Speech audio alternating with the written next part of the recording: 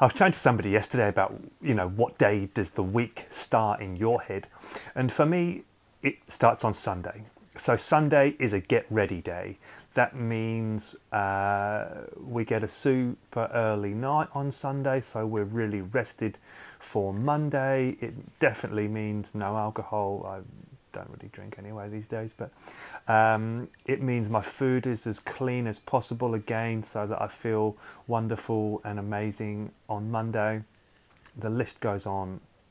But what we must do is give ourselves the best possible opportunity to get the best possible start to the week. If Sunday is all over the place, and if we're drinking, and if we're up late, and if the food is bad, and la-di-da-di-da, Monday we just wake up behind the 8 ball and we just feel terrible. So give yourself the best possible chance. Even if you don't, in inverted commas, start your week on a Sunday, set yourself up on a Sunday, make it a get ready day, and then that gives you the best possible chance to make sure that you come out of the gates on Monday absolutely flying. And you feel the best that you possibly can. So if you don't already do that, try that on a Sunday.